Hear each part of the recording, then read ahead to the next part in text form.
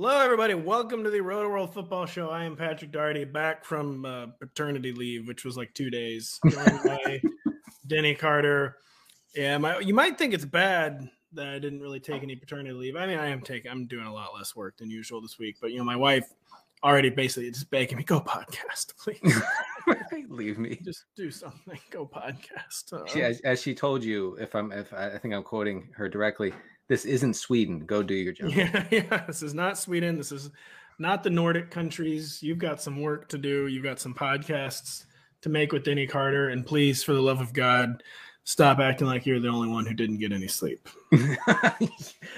Men are babies about that, though. I mean, we are just enormous babies when it comes. If I don't get like exactly 7 hours of sleep, it's as if I haven't slept in a week. Yes. And my wife can be woken up by the kids like 4 times in a night and be fine the next day and not complain at all. And meanwhile, I'm like lying on the couch, like begging people to leave me alone. We're the exact opposite in normal times, where she's the one who's got to get her exact right amount of sleep, and I can quote function on like 6 hours, which I'm sure I'm actually just super cranky all day probably. But the roles have been reversed right now, and I'm the one melting down. And, it really does vary from person to person about how much sleep is necessary. Because I know I've had experience with tough guys on Twitter who say 4 hours is good. I'm good on 4 hours. Well, grind set 4 hours is too much. Like you enjoy being poor if you're sleeping 4 hours a night. I mean, you got to get that down to 1.5, bro. Right. I mean, you got to wake up with the foreign stock markets opening. I get it, but yeah. And then other people like me are saying, I need 7 hours, period. 6 hours and 50 minutes. That won't do. That won't do. I mean, the dream is always 8. 7.5 is more realistic. 7 is what I usually end up at. I mean, 7.5, try to get that 7.5. That seems to be the sweet spot for me. Yeah. But Denny, speaking of sweet spots, you found it with your 3-year-old tweet. 5-year-old. 5-year-old tweet.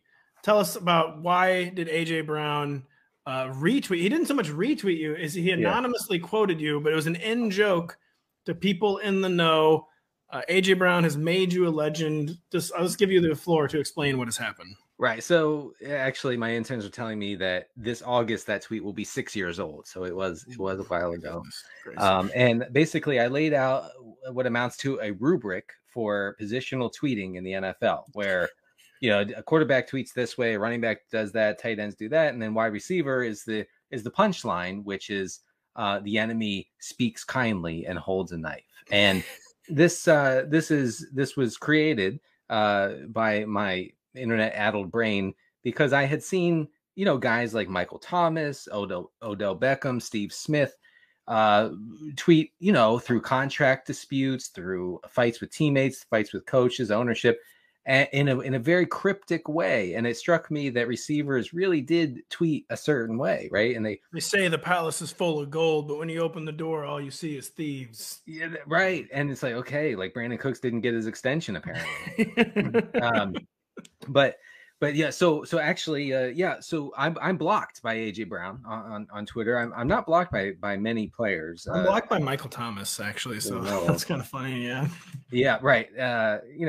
Two of the more cryptic guys, but it's because I tweeted at AJ Brown during his contract negotiations, I think last year or maybe 2 years ago. That tweet, my so-called famous tweet, he didn't like it, so he blocked me. And since then, that's how you use the app. That is how you use the app. So, right. And as you can hear, my dog is very upset about this, as you can hear in the background. But and since then, he's been inundated with my tweet by other people. He would have to block the entire internet in order not to see my tweet. So then he just goes out on, what's today, Monday? So Sunday night, and he says, in quotes, the enemy speaks kindly and holds a knife. And my Twitter mentions have been on fire, hellishly on fire since then. Thank you, AJ Brown. Your life will never be the same, I feel like. I mean, it is like kind of a before and after moment for your life, that the best tweet of your life made it to like the single perfect like realization of your tweet. I mean, AJ Brown, this is how he wakes up and tweets. I mean, seems to be a nice guy, but this is how he wakes up and tweets. So I see the daggers are long today. Right.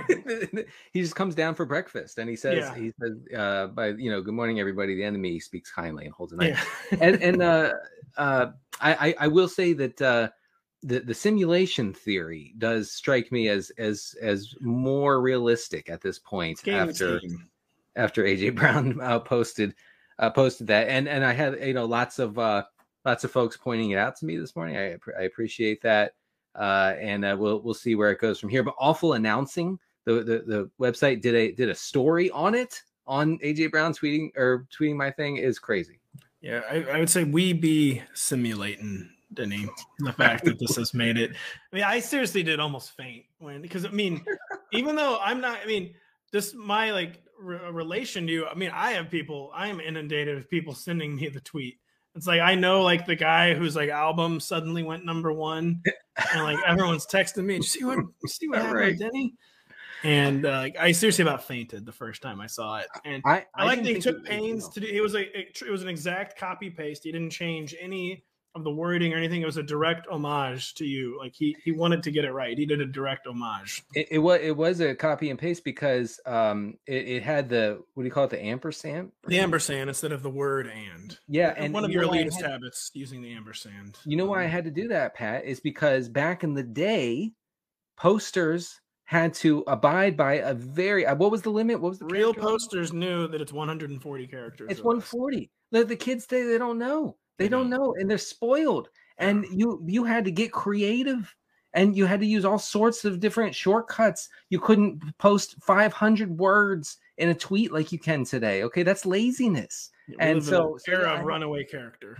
I had to get it done. I had to list every major position on offense and their rubric tweets with the strict character limit. So it makes it even better, I think.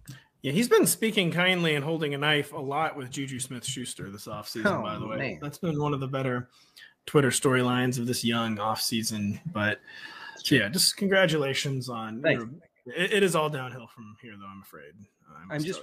Do I get paid for this? Is this something? Well, is AJ Brown going to give me money? Someone did tweet at me, the lawyers just got a lot more expensive since you're now more famous. You have more clout, your head growing ever larger. So yeah, right. NBC is we're planning an increase in our legal bills. So we're taking it out of your salary, actually. There has been an NBC truck parked outside of my house all morning, so I am wondering what's going on. Yeah, we're taking it out of your salary. We are not increasing your salary. Well, nevertheless. Nevertheless, we will move on to. By the way, why are we blocked by this? I think because we're like sarcastic a lot online, but like I don't ever like tweet at athletes, obviously, and I've never been able to figure out why I'm blocked by Michael Thomas. The closest I can get is I do. I may have a lot of negative tweets about Ohio State, and I think maybe one of them probably got retweeted into Michael Thomas's timeline. And my theory has always been some of my Ohio State hate went a little too far. That could be it. I mean, let's be honest about it. Michael Thomas is severely online. He's severely online. I mean, dog levels they've almost poisoned him several times. Levels are so high. But what is the deal with Ohio State? You can go anywhere in America. It doesn't matter. A city of any size. And on like fall Saturdays, there are people driving around with like Ohio State flags in their truck bed. I've never seen a fan base quite like Ohio State. In Maryland, where our team is in the Big Ten with Ohio State, we're supposedly rivals or whatever. It's not true, but you see Ohio State fans everywhere. I'm like, how's this possible? When you graduate from the Ohio State University, they give you a truck bed flag and like a bucket filled with cement that you put the flag in. Yeah. And like things to secure the bucket in the back of your truck. So you can like take corners going 40 miles an hour in a 25 on Saturday afternoons in college football to announce that you've gone to Ohio State. The analytics say there are more Ohio State flags in America than American flags. There are. It's actually a problem. We need to. My local courthouse recently took down the American flag and put up an Ohio State flag. Of course, you don't see anything about that in the culture war coverage. No, I haven't seen CNN cover that. There's not just a Buckeye flying over my downtown, and I live in St. Charles, Missouri. So Yeah, I would like to see CNN. I would like to see the media get on this. So anyway, you would probably like to see the football media get on talking about football. Yeah, probably. Average podcast listener. We're here. Yeah, I didn't do a ton of prep. I got that kid. 1 of 4. Yeah, 1 of 4. I swear to God, not a crazy person. We just like kids, apparently. You have lots of labor for the farm. We do. Yes. We can now, thankfully, we can finally plant turnips now. We have a fourth pair of little hands. I'm coming over. Yeah, they're going to tend the garden. But ESPN's Adam Schefter reports the Bears are, quote, leaning toward trading the first overall pick in the 2023 NFL draft, thereby locking in Justin Fields as the starter. I mean, this is not the final word. It's only February 27th. We have 2 months of draft rumors to go. This kind of always seemed like the most likely outcome, though, did it not? Like, I think even if the Bears in their heart of hearts want to trade Justin Fields, I thought they would always just find the proposition untenable to like tell the Bears fan base, hey, I know we've been trying to find a quarterback for 40 years, and we finally got one that's kind of exciting, but we're going to trade him. Yeah. It would be. So tell me, this kind of seems like the most likely outcome, correct? Right. I mean, it would have been a huge upset if Schefter or somebody else on the national scene had reported the Bears are keeping the number 1 pick and like it's not for sale. Then like that would be like a clear signal that they would be done with Fields the year after he almost broke the single season QB rushing record.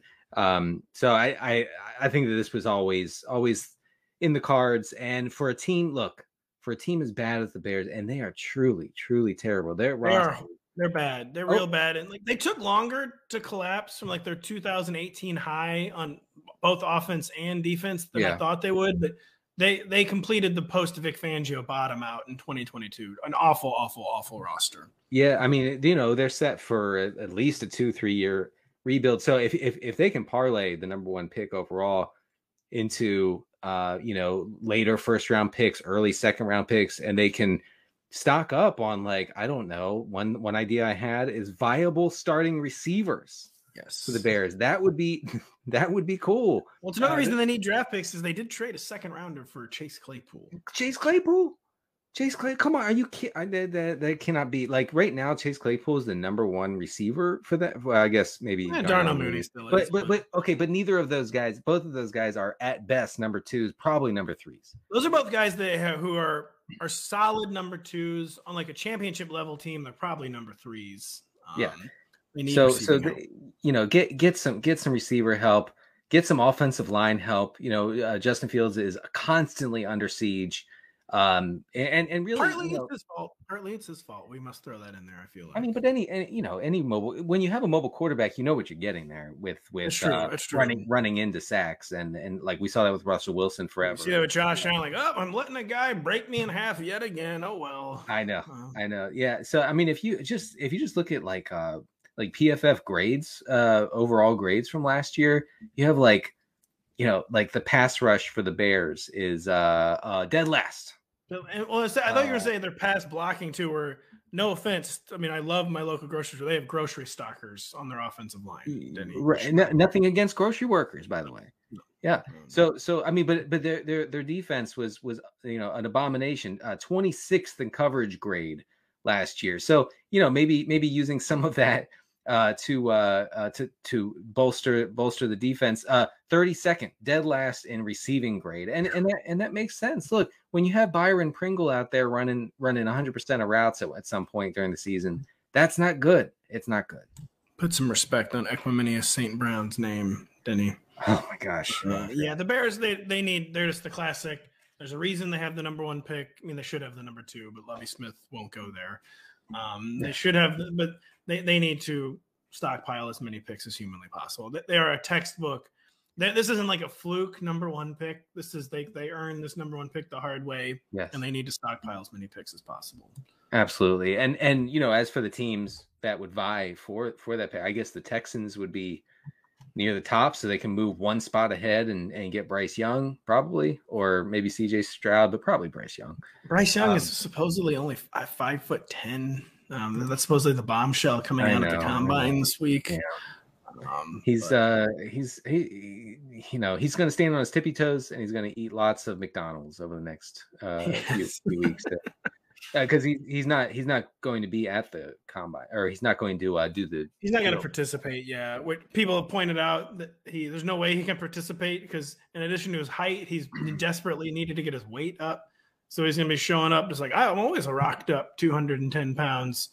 But coincidentally, I can't do any of the workouts this week because he'll be too heavy to do the workouts, but he can't show up too light and appear to not be durable at the NFL level. So he's really kind of walking a tightrope as he heads into our glorious combine. I am a little more hesitant to say oh, huge red flag. And I know this is a completely different position, but we did this with Devontae Smith. At least I did this with Devontae Smith, where it's too skinny.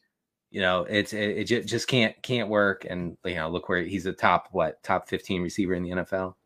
You do this all the time with Kyler Murray and the height, though. Well, but there's a difference between Kyler Murray's height and Bryce Young's height. I think Kyler's taller than Bryce Young. I mean, but if we're acknowledging reality, then he's definitely thicker than Bryce Young. Kyler is big and strong. Bryce Young looks 5'10" to me. Kyler Murray's like 5'8". No, he's not. No, he's no. I mean, really, if we're actually being remember Ben Roethlisberger was listed as 240 when he was clearly 340. Yeah, I mean, come on, come on. We can't trust these. Ben played big. We were talking about grocery workers, by the way. Do you think you'd be strong enough to push in all those carts, Denny? No. I know this for a fact. I can neither push in the carts nor pull out the carts. And you should see me. I go totally He-Man on the carts. I love ripping a cart out of a big old cart scrum. I do love. I love jamming them in there too. I don't want to break the carts, but I love jamming them in there. I know. Okay, I've embarrassed myself many times, as recently as 2 weeks ago, where I've gone in and I'm hyped. I'm like, I don't care. I'm grabbing the first cart I see in the scrum and I'm pulling it as hard as I can, and it's coming out no matter what. And I do it, and the whole line of carts comes with me, and I'm like, oh geez, oh my god, I almost knock over an 85-year-old woman behind me, and it was embarrassing. Strain your rotator cuff real quick. Some of the trade ups, the Falcons could trade up. I guess maybe the Saints could. Saints probably don't have enough ammunition to get to number one. No way. I'd say the Falcons could be. The Lions could be. The Colts are definitely going to be one of the prime suspects. Producer Adam points out. Man, yeah. I think the Colts and Falcons, maybe the Panthers.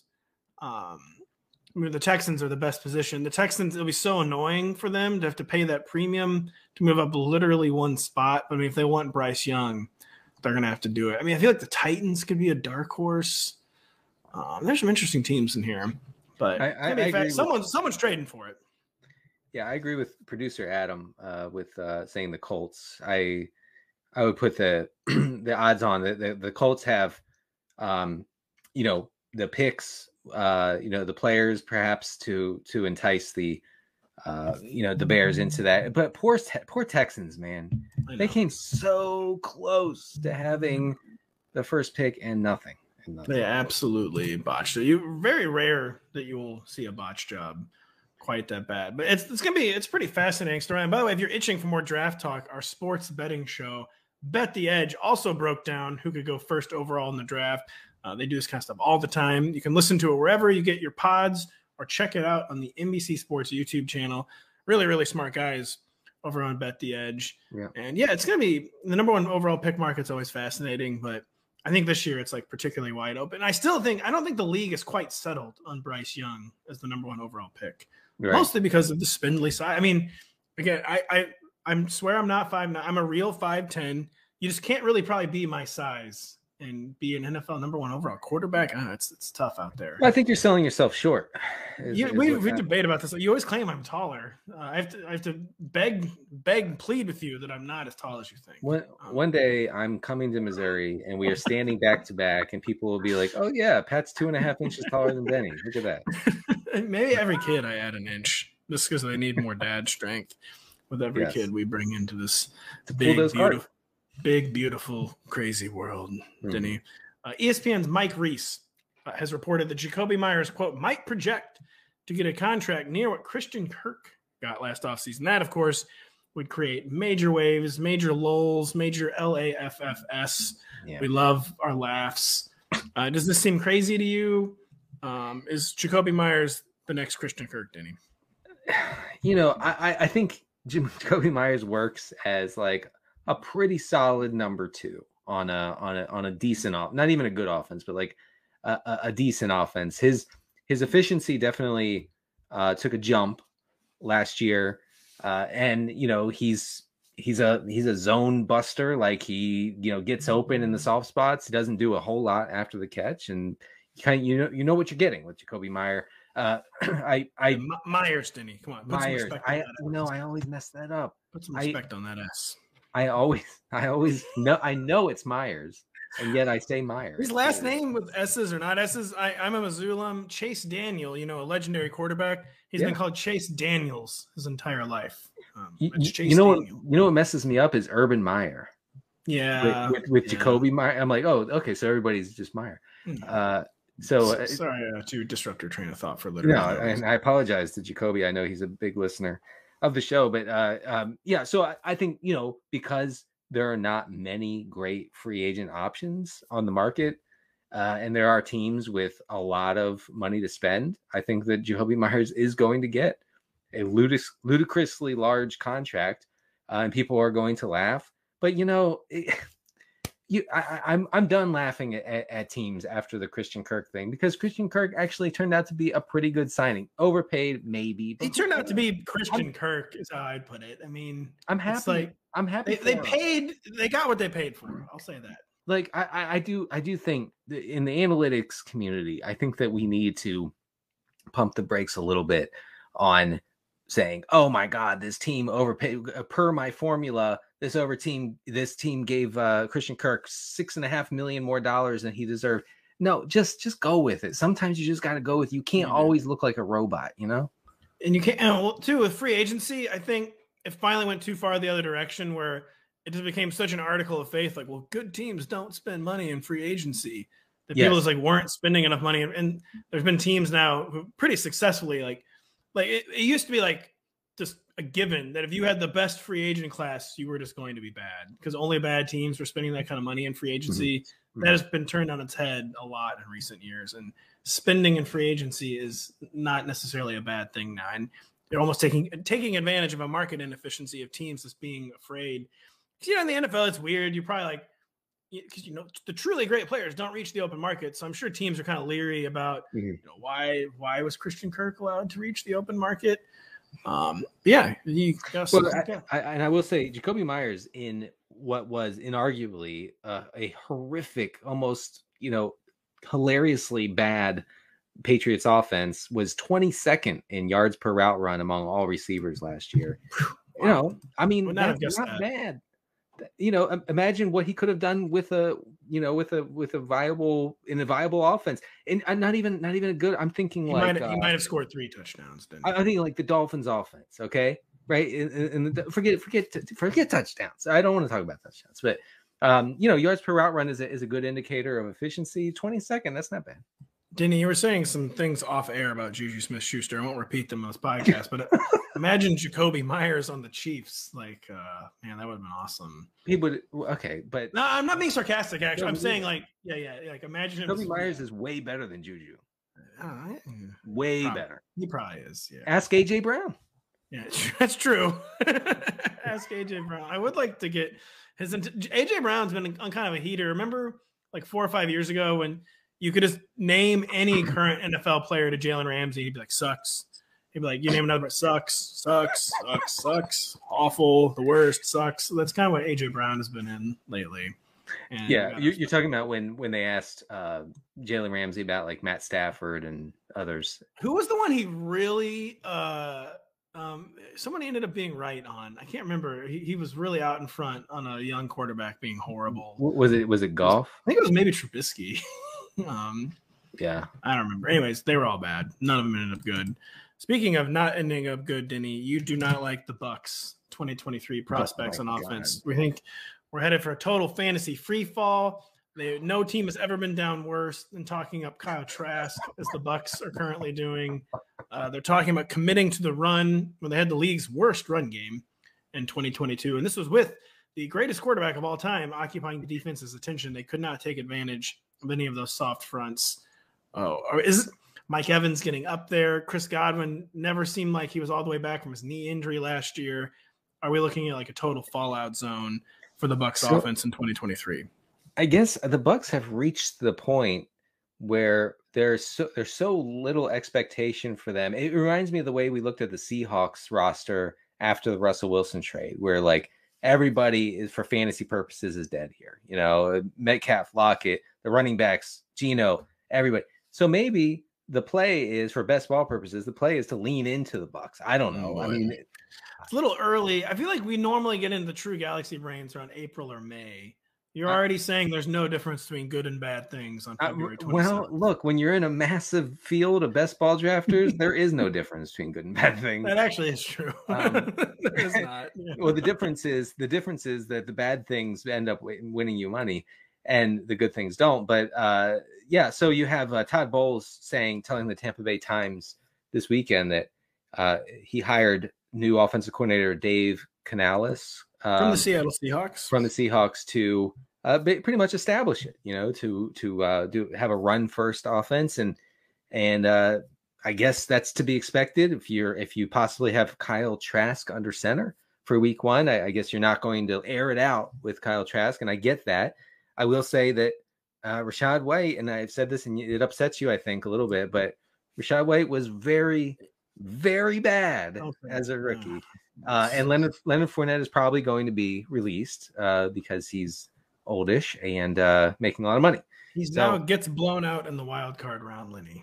Yeah, which doesn't have the same ring as Lombardi Lenny, but we're going with it. It's actually the style that we're using on NBC Sports. That's actually Associated Press style, by the way. Yeah, and that's how you identify. First reference. That's how you identify him. And I know Rachaad White was an exciting prospect, and maybe it was the offensive line. The offensive line for the Bucs very bad at run blocking, per the numbers. So you know, maybe that was it. But wow, I do not get excited about Rachaad White at all. You do not get excited, but it sounds like you're considering Kyle Trask quote builds in your best ball leagues. Is this true, Denny? What are the Kyle Trask builds right now? Look, the Kyle Trask build is you get Trask. You get Kate Otten. If you take Kyle Trask and don't get Kate Otten, you might as well just leave the league. I mean, right? No, you've completely missed the thesis of the play if you don't get Kate Otten, because Kate Otten is going to be the recipient of 115 short receptions this year from Kyle Trask, who has been described, by the way, as a point guard. And I think we all know what that means. It means a guy who cannot throw downfield and who will just dish off in the short field. Yeah, you do not want your NFL quarterbacks playing point guard. No. It's a huge insult. It's a huge insult. Speaking of huge insults, Denny's article, we're going to talk about it next. No, it's really good. It's 5 receivers who quietly dominated in 2022. We'll be right back to talk about it. Spring training is upon us, and that means only one thing. It is draft season. Get the Rotoworld Baseball Draft Guide today and get all player profiles, rankings, and projections you need to hit your draft out of the park. Go to NBCSportsEdge.com/draft guide to get your guide now. And don't forget, download the Rotoworld app to receive breaking player news all season long. Stay ahead of the competition by favoriting players on your roster. Get the latest injury updates, player news, and much more delivered right to your phone. It is available in your app store today. Denny, gotta get that Rotoworld. We're doing a show that I will be taking part in next week, a live draft. I'll be drafting with DJ Short and company. It's going to be a really good time. I believe maybe 11 a.m. Eastern next Tuesday. I could be totally getting that wrong, though. But we're doing a draft. Yeah, 11 a.m. Eastern on Tuesday, March 7th, I believe. What is it, 7th, 6th? Anyway, the first Tuesday in March, we are doing a live draft at 11 a.m. Eastern on Rotoworld. And so you're telling me I'm not invited? You are not invited, no. Okay. You're not invited. I'll just have to lead thoughts another way. Yeah, you will. I'm sure there's some live golf live drafts going on. Oh, very funny. Yeah, no, so check it out. It's going to be a really good time. Your article, though, you talk about 5 receivers who had bigger 2022s than the public may realize, especially if you didn't have them on your fantasy team. You probably weren't really paying attention to Garrett Wilson. You probably tuned out DJ Moore 3 years ago. I mean, no one's paying attention to what Jerry Jeudy did in 2022, Denny. But let's go through your article, just player by player. Talk about some players who quietly dominated in 2022. Who do you want to begin with? We'll start with Chris Olave, who is a Saints receiver for those unfamiliar. He was, maddeningly, how do you say it? Maddening. Oh my God. Maddeningly. That's a word that you write. You don't say that word. It's way easier to spell. Anyway, he was inconsistent, and he ended up as outside the top 24 fantasy receivers. So if you drafted him, you were probably pretty frustrated. But I'm here to tell you not to give up hope entirely, really, because he was, as the headline says, quietly dominant in the New Orleans offense last year. So the Saints had 4 games, only 4, in which they were over their expected pass rate, Pat. Only 4. That actually is stunning. And in all 4 of those games, who had really nice numbers. It was all about really lack of volume or lack thereof for Chris Olave. He posted a higher yards per route run than everybody except for 6 wideouts, and all of them are in the elite tier. We're talking Devontae Adams, Tyreek Hill, Jalen Waddle, guys of that nature. So Olave, and you can read. I'm not going to bore you guys with the numbers right now, but you can read through the numbers and see that by every indication, he is a guy who commands both targets and air yards, and when you combine those 2 things, it tends to work out. Now, I know dynasty folks and, more intense like best ballers are saying, of course, Chris Olave, of course. But I think there's a fair number of committed, avid fantasy players who look at Chris Olave's rookie outcome and say, not for me. Yeah, there's people who are probably frustrated with the lack of consistency, like you said, but even despite the very, very traditional box score, 120 targets, over 1,000 yards, only played 15 games. A guy who was clearly the restrictor plate was on, and it was not his choice. Just one of the least imaginative offenses in the NFL. Things can always get worse, but it's hard to see how they'll be worse than Andy Dalton under center for the Saints. And Olave, basically everything about it he was like a screaming buy, basically, in Dynasty, and someone I think that we can remain very, very, very excited about. Redraft 2023, we'll have to see who the quarterback is, because Dennis Allen's he's a very conservative coach. We're gonna need a quarterback upgrade. It can't be Andy Dalton again.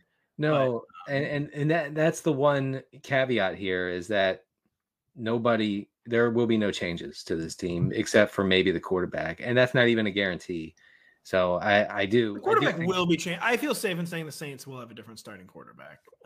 Let's just hope that it's not worse than Andy Dalton. There's a 0% chance it's someone worse than Andy Dalton. Right. So, this is a very stuck in the mud franchise, as I wrote in the piece. Like there will be no systemic changes. I don't understand how Dennis Allen has his job. I don't understand how they're just not going to completely overhaul the offense, which was terrible. And their defense, the shame of it is the defense is good, pretty good.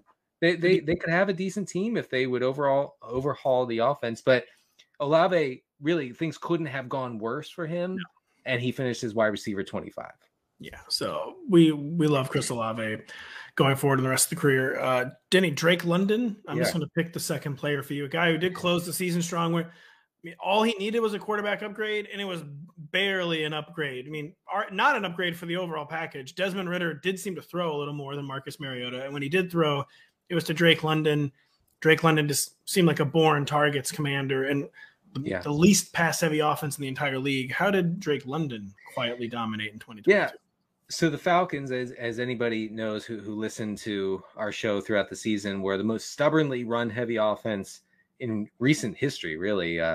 18% below their expected pass rate, which is just really hard to wrap your head around. But, anytime a rookie like Drake London commands 30% of the team's targets, you pay attention. Now, in the way of like raw volume, it doesn't come out to much. It's 119 targets, which ranked 20th in the league last year.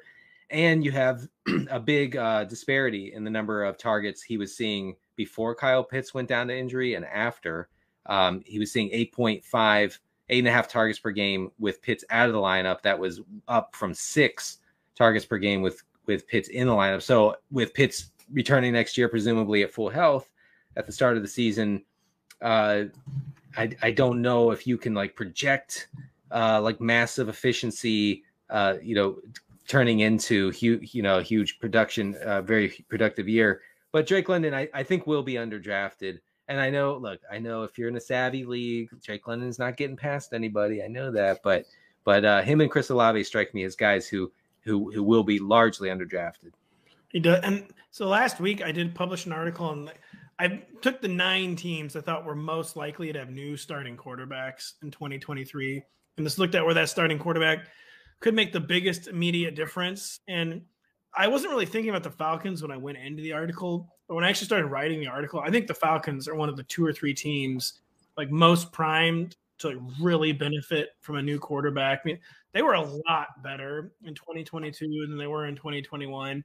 One of the only 4 or 5 teams I think that have positive DVOA or in the run game. I think they had an amazing rushing attack. It's just waiting to be paired. I mean, it's always going to be more conservative than we like, but it's a rushing attack that's dying to be paired with a more viable passing attack where it can be a really dangerous offense in a division that's totally up for grabs, where all 4 teams are changing quarterbacks. Kind of shocking.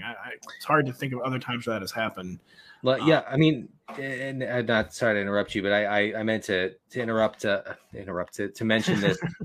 Mention the stat, which is in the post Kyle Pitts injury games. So we're talking about 2 months of Atlanta Falcons football, which everybody loves. We do. We love nobody, no receiver, no tight end, no anybody had a higher yards per route run than Drake London. And as the only receiver that anybody had to cover in that offense, like everybody knew the ball is going to be funneled to Drake London when the Falcons finally drop back and pass the ball. Knowing that, they still really couldn't stop him, and that yards per route run leading the league shows as much. He's just a guy who knows how to use his massive frame. Like he's already got like NFL movement down, and he's just a quarterback away from exploding. And Drake London is someone I'll be very, very – I mean, depending on who the quarterback is, they cannot go into the season with Desmond Ridder. And the Falcons are crazy enough that I could see them doing something like that, but they cannot go into the season with Desmond Ridder. Please get Drake London a better quarterback. Denny, who is third on your list of players, receivers who quietly dominated in 2022?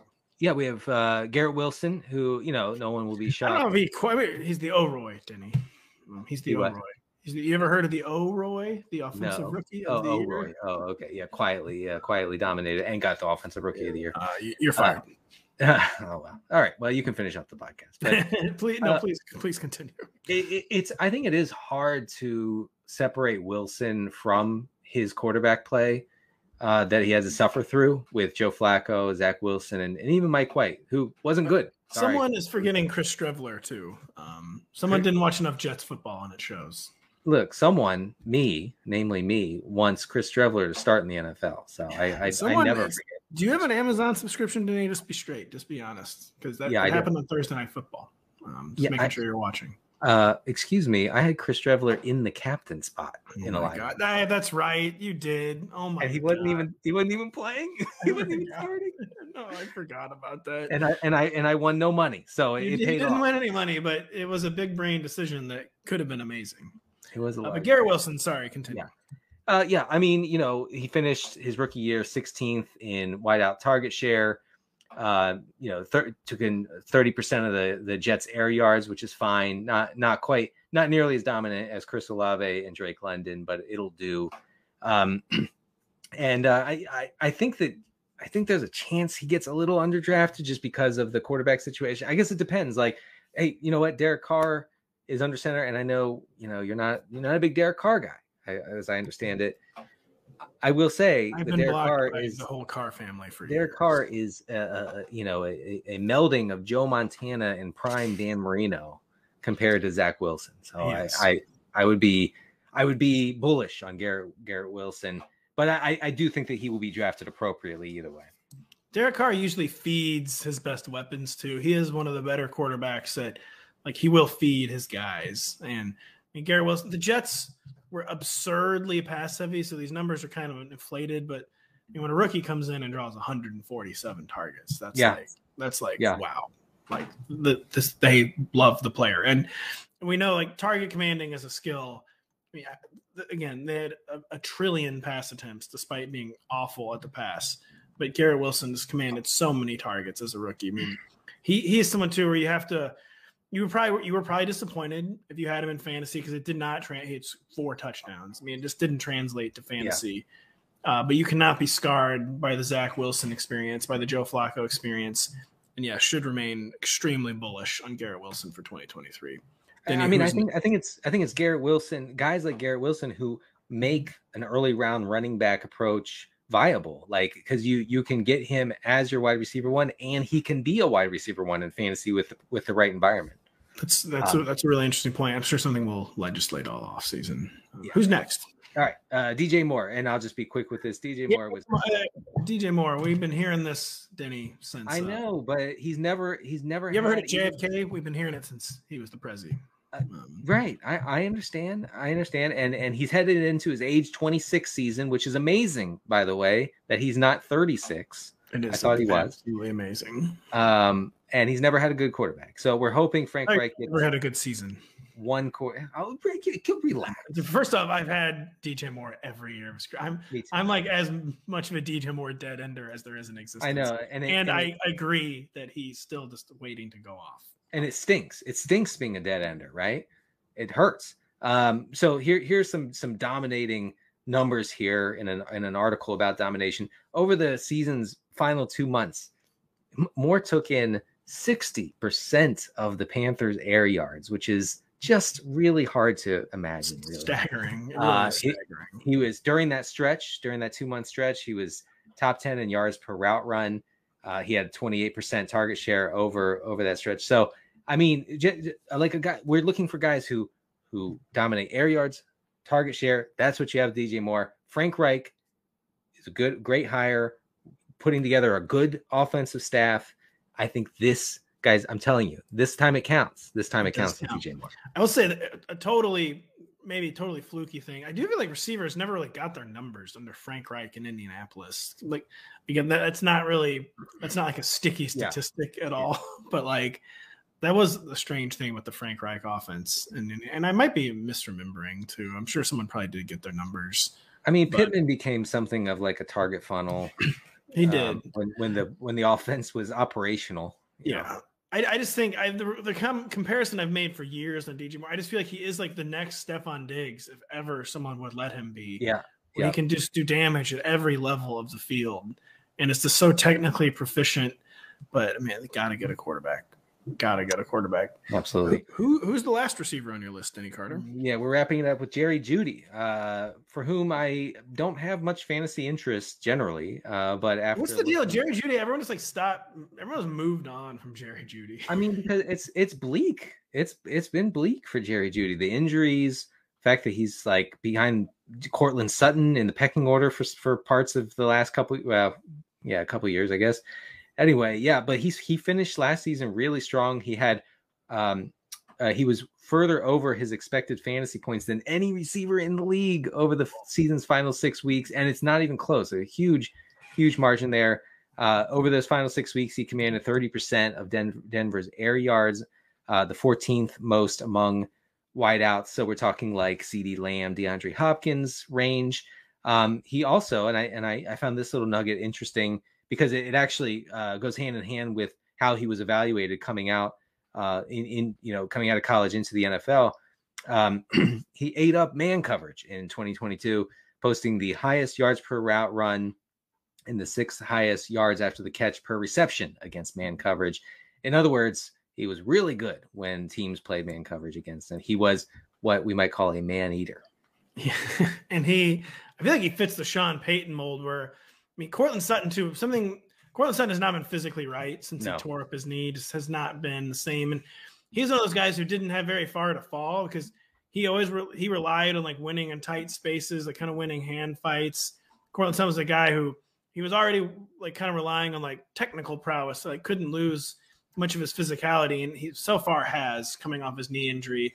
Whereas Jerry Jeudy too, like he's an explosive guy, but like he's a guy who's best like underneath, like a really, really good route runner, someone who can be very explosive underneath and after the catch, like you said, something that's always been a really big part of the Sean Payton offense. Yeah, like he could be someone kind of left for dead in fantasy who could just go nuts in 2023, who could go up like several levels, and people might be prepared for it by the summer because we have so many months of narrative building and stuff.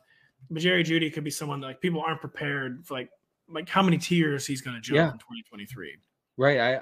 I do think, I mean, without some like real industry wide hype for Jerry Jeudy, I think that he will be a nice little value, and another guy who might make it possible to go in on a running back or two early in the draft. So Denny, early running back guy. I didn't say it was right or that I was doing it. But talking about this a lot.